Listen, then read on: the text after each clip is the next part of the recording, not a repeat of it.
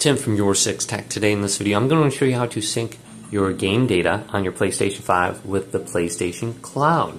So you might have a mismatch between your game data on one PlayStation versus the next, or your cloud data may be completely different. What you can do at any point in time is go to the home screen here, go to the game, and a lot of times I like to do this with like Minecraft or something like that, so I can access my worlds in a different location.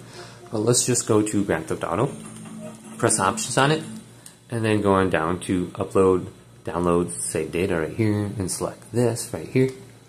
Then it's going to look at the game data, and then we can upload it and then download it. So you can look at the storage amount. It looks like it's the same on the top or bottom. It says the data is pretty much the same. Then we can download it at any point in time.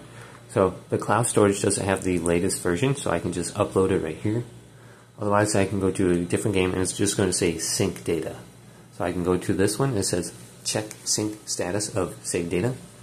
So we can just do this, and it's going to say please wait. And then it's just going to make sure the console storage is the same as the cloud storage. So some of the games you have to manually do it. So Grand Theft Auto is an older game. Really should probably just be a PS4 game. And when it's a PS4 game, it's going to look like this. So if I go over to Minecraft, let's do this. And then I want to upload this to the cloud storage. So it looks like my cloud storage actually has more information than my console storage does. So I can upload this.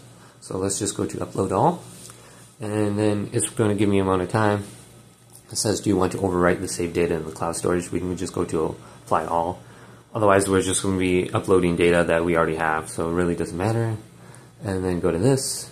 And we should be good to go. So if we ever access or have any kind of like problems with the game, we can just download it back to our PlayStation 5, and then we won't have to worry about losing any kind of data now.